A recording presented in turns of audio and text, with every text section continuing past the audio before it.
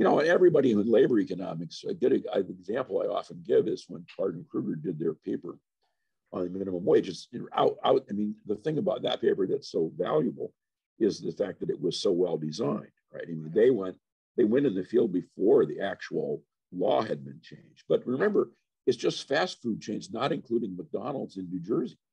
Mm-hmm. It doesn't cover very many people. And yet it had this influence, I think, because of the design. Yeah. And but most labor economists, now not others, but most labor economists, when the results came out, well, we can't find a very big effect, that didn't surprise anybody. Oh, really? That was not surprising? No, because most of the work that had been done before that was so poor. Oh. It was so poor that everybody knew that nobody had any. In fact, one of the reasons that